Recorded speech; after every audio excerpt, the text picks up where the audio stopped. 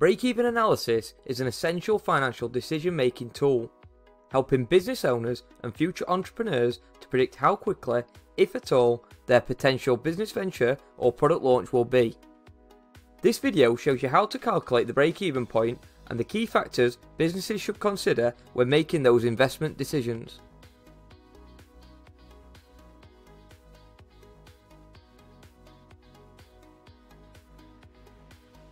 One way to look at break-even analysis is it being a financial decision-making tool, which businesses use to forecast the potential profitability and risks associated with a business startup or new product range.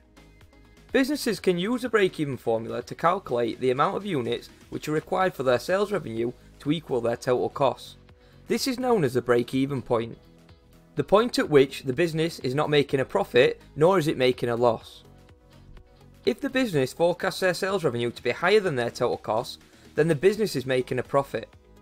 However, if the sales revenue forecast is lower than the total cost, the business is predicting to make a loss.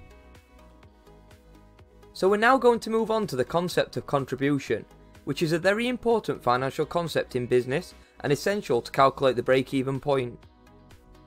It essentially looks at the profit made on individual products and shows a business how much each unit contributes towards costs initially and profit in the long term. It relies on two essential elements. These are the selling price per unit and the variable cost per unit. Once you have identified these two figures, you can use a contribution per unit formula, which is selling price per unit less the variable cost per unit, to calculate the contribution per unit. Let's have a go at an example. So here you were given information that the selling price per unit is £10 and the variable cost per unit are just £2. Therefore, using the contribution per unit formula, we will calculate the selling price of £10 less the variable cost of £2, giving us a contribution per unit of £8. This is a crucial figure for our break-even calculation, one that we're going to look at completing next. So now we're going to look at the break-even formula and work through an example. The break-even formula is on the screen now. To calculate the break-even point, you need two key components. These are the fixed costs, and you also need the contribution per unit. Once you have these two factors, you simply divide your fixed costs by the contribution per unit. Let's have a look at how this works in practice. So, there's a scenario on your screen. Kenneth and Hilda are planning to start a t-shirt business and they want to know how many they will have to sell to break even. The information you are given is they have fixed costs of £200, their variable costs are £2 per t-shirt, they are going to produce 80 t-shirts and the selling price will be £10. First of all, we need to calculate the contribution per unit, which as we now know is the selling price per unit less the variable cost per unit. So in this case it would be £10 selling price minus a £2 variable cost, giving a contribution per unit of £8, which in this case is £8 per t-shirt, as that's the products that the company is deciding to sell. Now we have this information, we can calculate the break-even point. The fixed costs of £200 are given in the information, and this is divided by the £8 contribution per unit which we have just calculated. This gives you an answer of 25. Now it's important to know what this answer of 25 actually represents. When calculating break-even using this formula, the answer always represents how many units it actually takes to break even. If you wanted to know how much sales revenue would be required to break even, you would simply multiply these units by the selling price per unit, which in this case is £10. Therefore, it is 25 units times the £10 selling price per unit, which will provide you with information that the business needs to sell £250 worth of t-shirts to break even.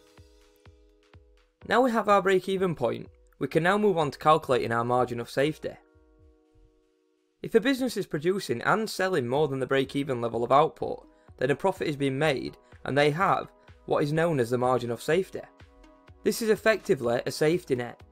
The margin of safety is the number of units that the business predicts to sell above their break even point. The formula to calculate this is sales less the break-even output in units. Now, one of the assumptions in break-even analysis is that whatever the business produces, it also sells unless you are told otherwise. This is one of the key limitations with break-even analysis.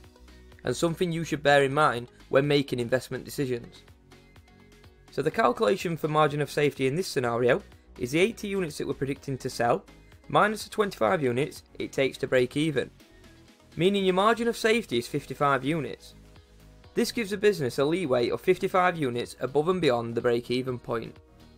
Effectively, they could misjudge their sales forecast by 55 units and they would still break even, but any less, so if they sold 56 less than predicted, they would actually be making a loss at the end of their production and sales run. So the higher the margin of safety, the safer the investment is for the business. A common way to see the break-even point demonstrated is through a chart which shows key financial information such as the business's fixed costs, their sales revenue and their potential profit. On your screen you will see labels A to G. Pause your screen now and have a go at labelling all 7. Okay, so we're going to talk through what those labels mean now.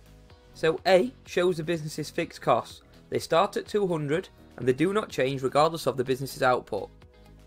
B shows the total costs of the business.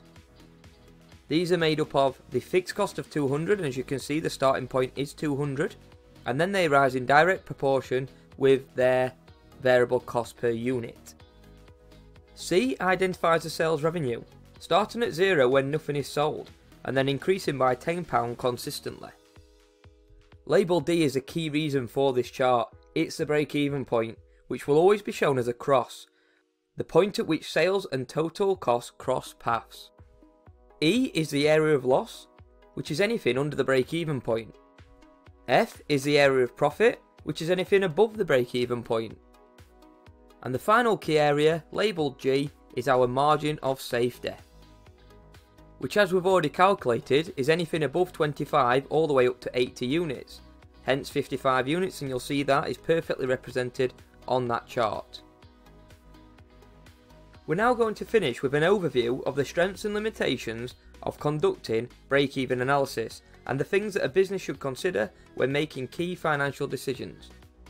One of the key strengths is that the calculations are quick and simple aid for financial decision making, helping the business to assess the level of risk in a potential investment or product launch, whilst providing them with the margin of safety and the potential profitability of the investment. But crucially, it allows the business to pinpoint the exact amount of units or sales revenue it needs to sell to break even. However, businesses need to be very careful when using break-even analysis, as it does have its limitations. For example, it is only based on forecasts, within which costs can change over time, which would actually impact the break-even point.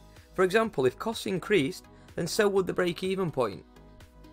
It also assumes that all products that are made are also sold, which is unrealistic in most circumstances. This is why a margin of safety is so important and such a key consideration for your investment decision.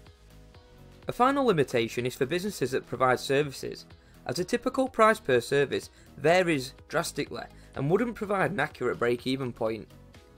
Thank you for listening. I hope that helps you to understand the break-even point and the factors you should consider when making financial decisions based on break-even analysis. There is a link to a free worksheet to test your knowledge of break-even analysis in the description of this video.